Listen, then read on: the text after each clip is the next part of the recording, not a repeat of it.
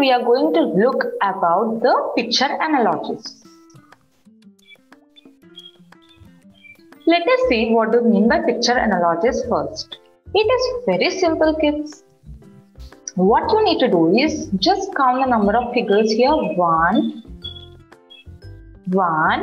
2, 3 and 4. You have to find it out the fourth figure. Okay, like what would be the fourth figure? Before that, what you need to do is you have to develop a relationship between the first and the second figure. The same relationship you have to develop in the third and fourth picture. Look how this first picture is related to the second picture.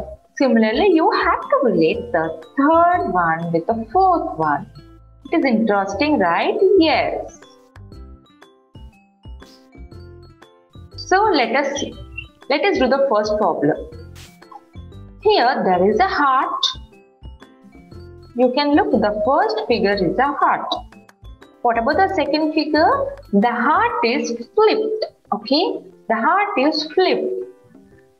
The pointed edge is downward and the other edge is upward. Here the pointed edge is upward and the flower edge is downward.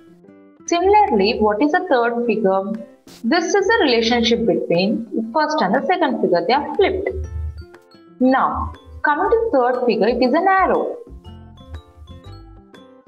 Okay, kids? Now, how did the heart flip? The pointed edge was in the downward. Now, in the second figure, the pointed edge is upward. Similarly, here, the pointed edge is downward. So, what would be the fourth figure? Yes. Guess? Yes, kids. The pointed edge will be in the upward. So, the same arrow will be like this. Okay, kids. So, what is the answer? A. No, it is not flipped vertically. B. No, it is not at all changed. The third figure was the third figure only. What about C? Yes, the pointed edge is in the upward direction. So C is the answer. See how simple it is? Just you need to develop a relationship between the first and the second figure and represent the same relationship between the third and the fourth figure. That's it. So coming to the second problem. How is the second problem, kids? There is a four-sided figure or rectangle.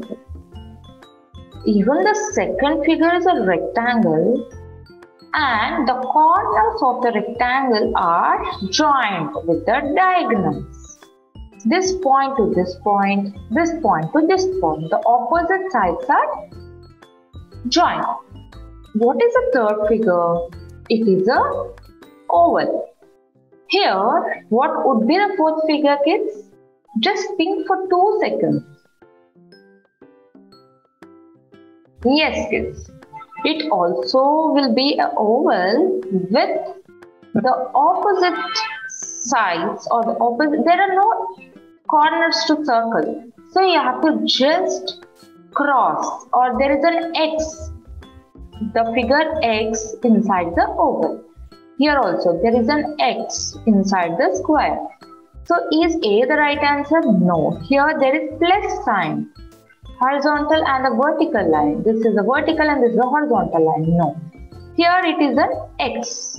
The letter X. It is inserted. And here, no, it is not the correct answer. So B is the correct answer. Look how simple it is. Yes. Look at the third figure. You are there with a three-sided figure, that is a triangle.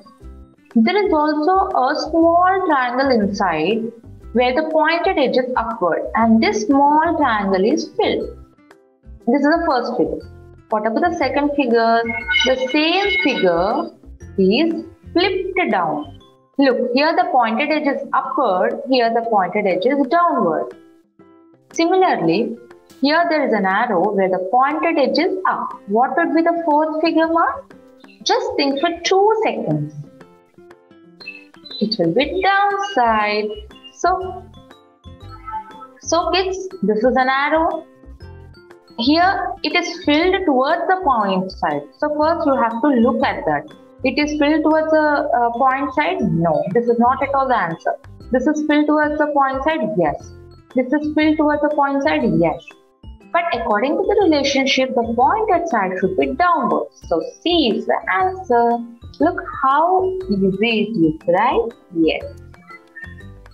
Coming to the fourth figure, it is an oval or a circle. It is divided into two parts and only the half part is represented and it is filled. Okay. Coming to the third figure, it is a rectangle. Now you have to represent only a half rectangle which is empty, which is very simple, and it has to be filled. Okay, so what is the answer? Yes kids, A is the answer because the upper part is represented and it is present. The lower part is cut and removed. So here also we have to take the upper part with the filled rectangle. Yes. Coming to the fifth figure, there is a circle which is divided into two halves and the first one is filled and the second one is empty. The same diagram is in the second picture, but the first part is empty and the second part is filled. Coming to the third picture, there is a rectangle. Again, this is divided into two equal parts with a horizontal line, and the first part is filled and the second part is empty. What would be the fourth figure, kids? Just think for 2 seconds. Yes, the same rectangle which is divided into two equal parts, and the first side is empty and the second side is filled. Yes, kids. Very good. So, B is our answer. Very good. Look how simple and how interesting are these picture analogies. Coming to the next set, there is a square. Okay, there is a square which is filled. This is the first figure. There is again another square with the vertical lines filled all over. Now you have to observe the third figure. It is a triangle and it is filled all over. What would be the fourth figure, kids? It is very simple. There is also, okay, think for 2 seconds. Just 2 seconds. Yes. Yes, kids. There also should be a triangle and it has to be divided with the vertical lines. You know, right? This is a vertical line and this is a horizontal line. So, this is a vertical line. Okay, this is a vertical line.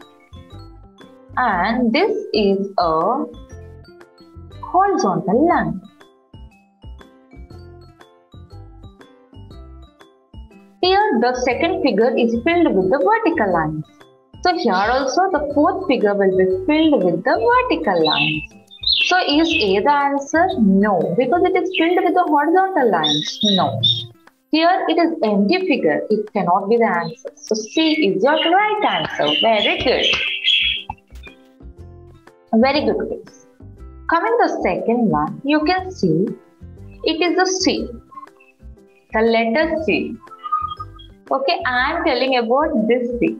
Look. See or look. Okay.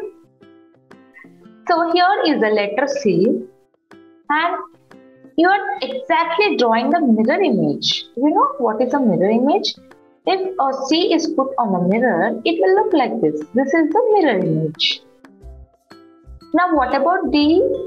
When you put D like this, what would be the mirror image? Tell me, kids. This curve will be like this. This would be the mirror image of that. So, if you can also look like this. If you are confused between the mirror image, here the open side, it is the closed side and this is the open side. So, the open side are faced to each other in the mirror image. Similarly, there is a curve, right? Even here also will be a curve. That is how the mirror will show you. And there will be a line. That's it. Is the answer. This is how the mirror looks like. If you want, you can just write C letter on your hand and you can go to the mirror and you can see. And how does it look? You can just observe different letters, not only C. You can write any of your favorite letter and do. Yes, kids. Now, coming back to the next problem, that is third one. What is the series of numbers given? 1, 2 and 3. How they are interchanged? They are interchanged 3, 2 and 1. Like that reversed. So what about the third one? There are letters A, B and C. So what would be the answer? You have to interchange the letters. It's very easy. The third letter will be the first letter, second letter is the second letter, and the first letter is the last letter. C, B, A. Okay, this is how it is the answer. I hope you understood the picture analogies. So today I am giving you the last two problems as a homework. You have to solve these two questions and you have to post in our Instagram page. And I'll be checking your answers and I'll be super excited to see your correct answers. I know all of my kids are super fast and super intelligent. Okay, hope you have enjoyed the today's session and again we'll meet with the more interesting topics in the next upcoming session. Until then, bye-bye, take care. Thank you.